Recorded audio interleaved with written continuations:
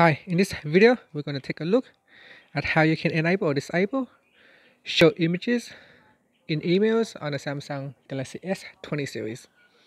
Now first, we're going to tap on the home key to go back to your home screen, and then swipe up on the home screen to go into app screen.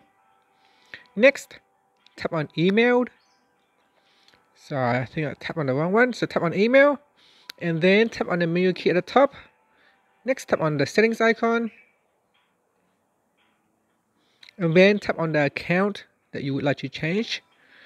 Next, go down and tap on show images switch to turn it on or off. Now the usefulness of this feature is that sometimes you may don't have a lot of data. So if you don't have a lot of mobile data, you can switch it off so that when you receive an email, it only shows text.